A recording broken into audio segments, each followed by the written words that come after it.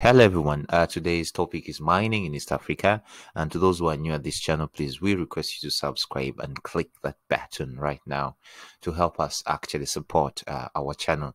To those who have been part of us, please we say thank you, and please comment where you need us to do more, and above all for any other question. So without wasting any time, allow us move into mining in East Africa. So want to understand what it entails under mining. What type of minerals we have, minerals in different kind of countries.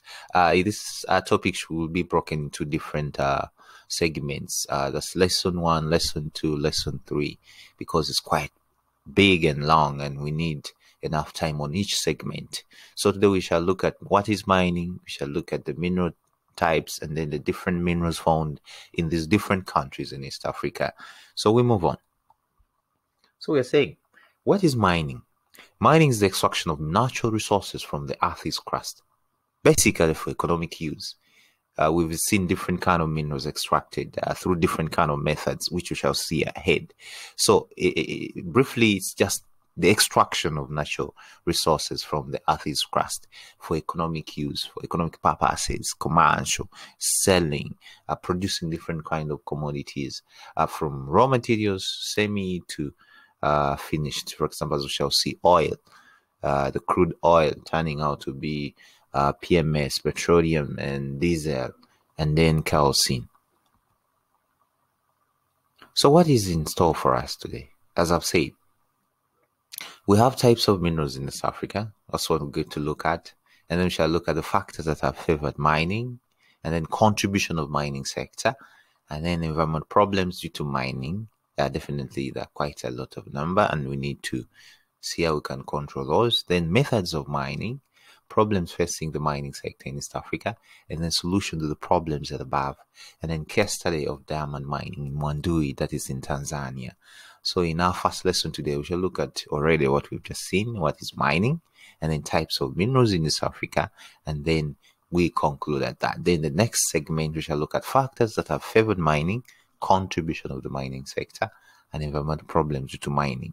And then lastly, we shall look at methods of mining, problems, solution, and then lastly, we shall look at case study.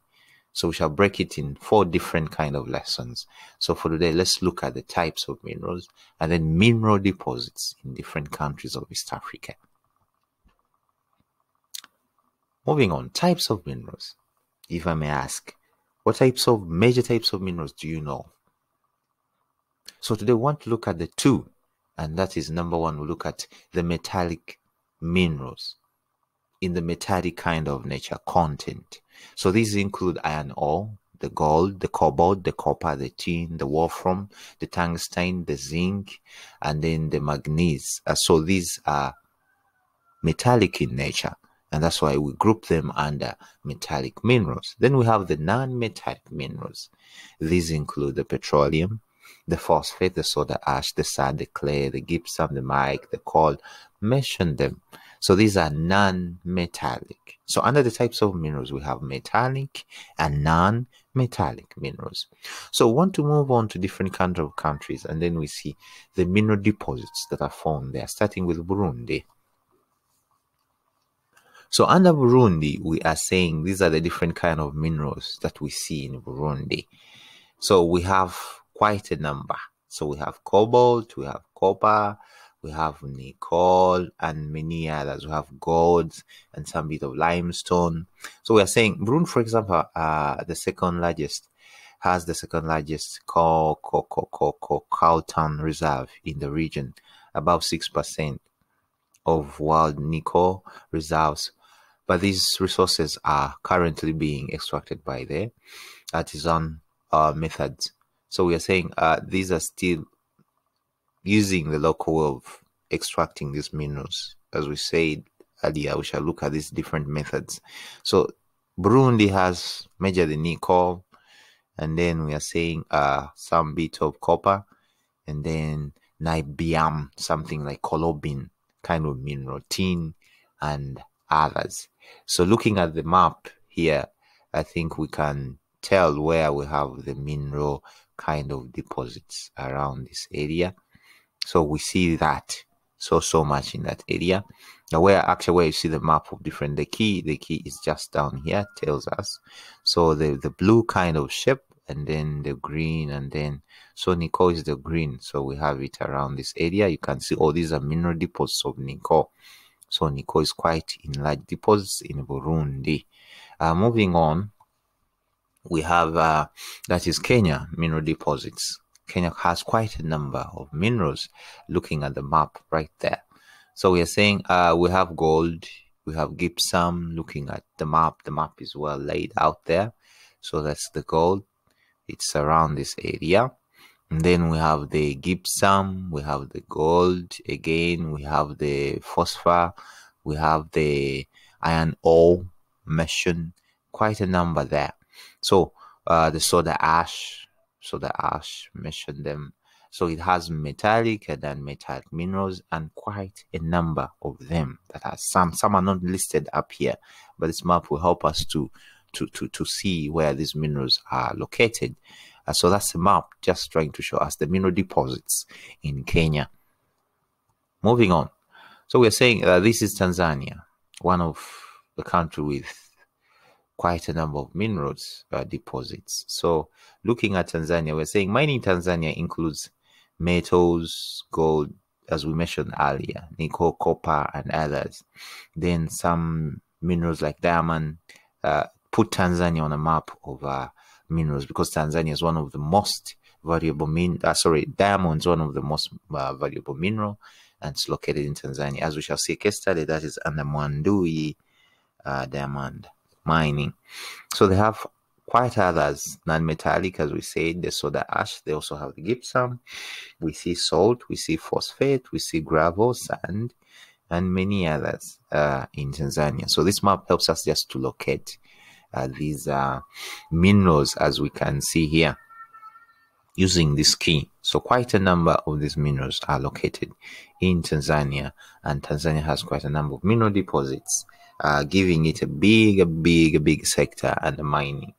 Moving on, so we have what we call also Rwanda mineral deposits. Rwanda also has quite a number. So we're saying Rwanda's mineral resources include casterite, coltan, wolfram, and then peat. So we are saying the use of these just used to electricity generation. And we are saying we also have gold, we have nickel in addition to this type. So we're saying graphite, granite, volcanic rocks, clay, sand, and gravel. These are also other types of minerals that we see in Rwanda, having also quite a number of minerals in that country. Move on. Lastly, we want to look at Uganda mineral deposits. Looking at this map, we see Uganda mineral resources that include cobalt, gold, that is copper, iron ore, tungsten, we see steel, we see the new mineral so far that we have, that's the oil in the Albertine region, around this area here. We just didn't locate it very well, but around this area we tend to see oil. Actually, it is one of the most current mineral exploration that is taking place in Uganda.